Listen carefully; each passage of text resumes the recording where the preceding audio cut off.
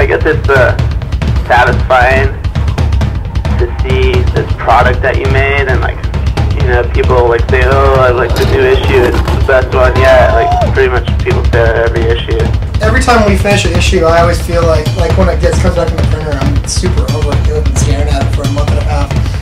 But then if I look at it like a year later, I think it's really good, and I'm stoked to check it out.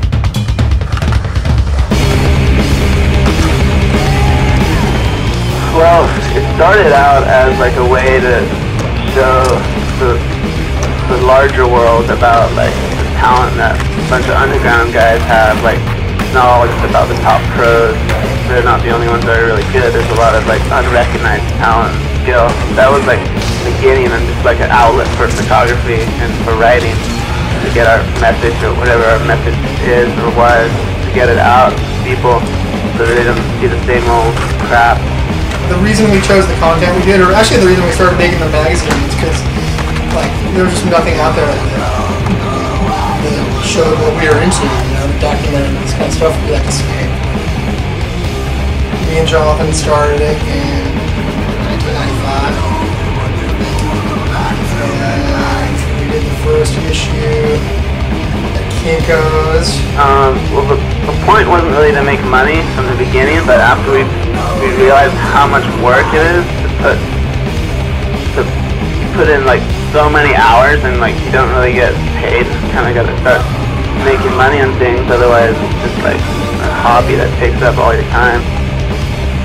Everybody pretty much just lags, and then it all comes down to like the final, you know, like 96 hours when everything has to be done. So a lot of times things aren't done, argue a lot about who didn't do enough work and who did this and that. Just finger pointing and blame. Well, do you have done? No, nothing's done, dude.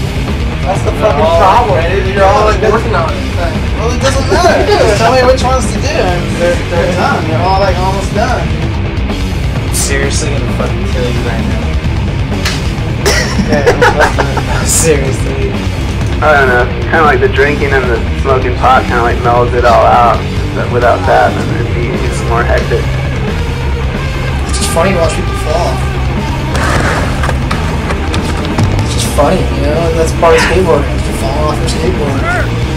Hopefully you can get back up.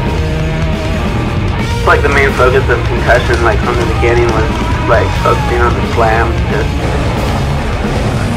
one of the aspects of skating, especially, that people don't see is like they see the glory of the guy pulling the trick, but most of skating is all about like slamming and you get hurt.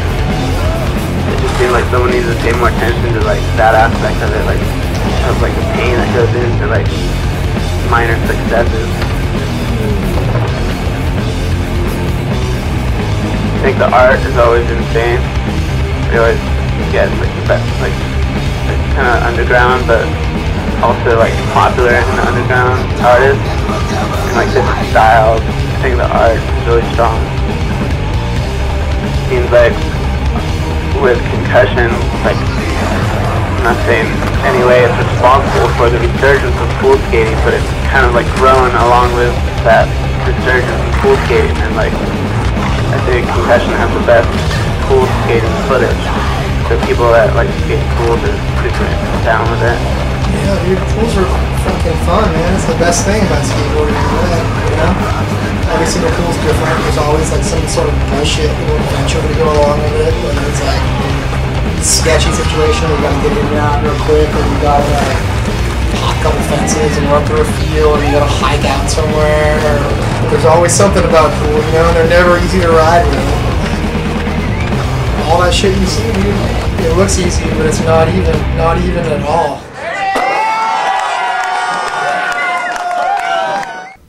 How much longer? I don't know. I don't really see an end to it.